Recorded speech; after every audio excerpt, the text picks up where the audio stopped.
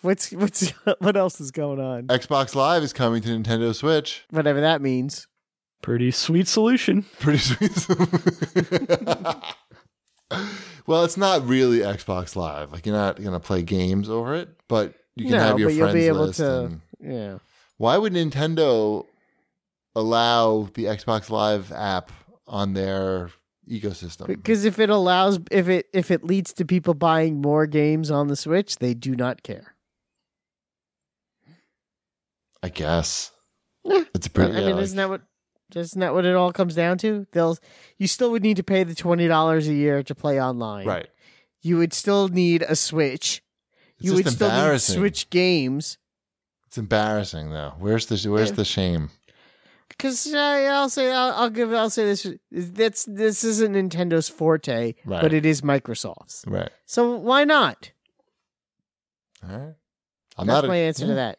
I'm just, whatever. I'm for it. Yeah. See. I just feel like no, it's okay. I still haven't paid Nintendo $20 for their online. Me neither. Not doing that. No. I've not hit a point to where I've been trying to play something and I hit a wall. I predict that point's probably not going to happen. It could, there could be some, I can't imagine what, but some Nintendo game that you have to play online. Farm Together on the Switch. Ultimate Edition. Speaking of Nintendo Switch, @LaserBoyJC writes in and asks, what would you like Nintendo to do as a follow-up to the Switch? An improved version? Transition to software only? Doesn't seem likely they will go back to traditional TV-only console after this gen. Why not?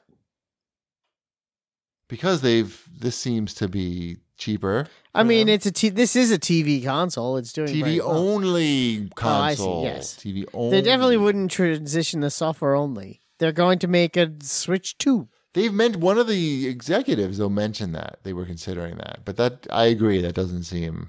No, they'll go to the Switch 2. Yeah, that's it. This console is selling very well.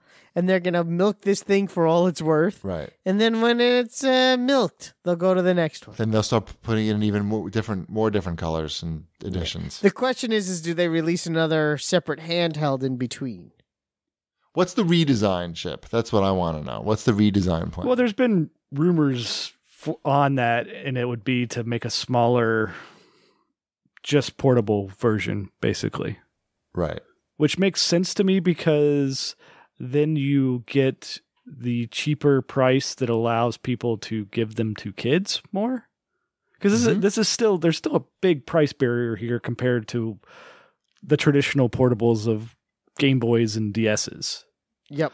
But all they're doing is taking the dock out. Well, but not just that. If you the Joy-Cons, if you take the Joy-Cons and leave them attached, if you make the screen smaller, right, you can have a smaller processor.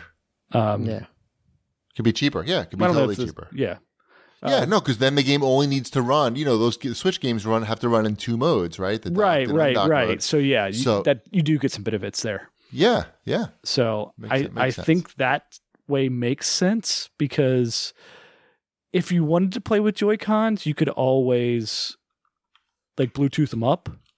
So I was gonna say as long as you could Bluetooth extra. Yeah, you could definitely do that. Yeah. That's not a big deal. So you would just always have the controllers connected to the screen, and then it would be a simple toggle if you didn't want to use that to have player one be a Bluetooth controller as well. If you were actually going to play with another person with it. It also lets them have a machine that costs under $200, and then they can have two different SKUs. Mm-hmm. It's sort of nice, and they can. And I think a Pikachu would fit really well on the back of one of those. For sure. If you made it yellow. They could call it something cute like the Switch Junior. Switch Boy. Switch Boy.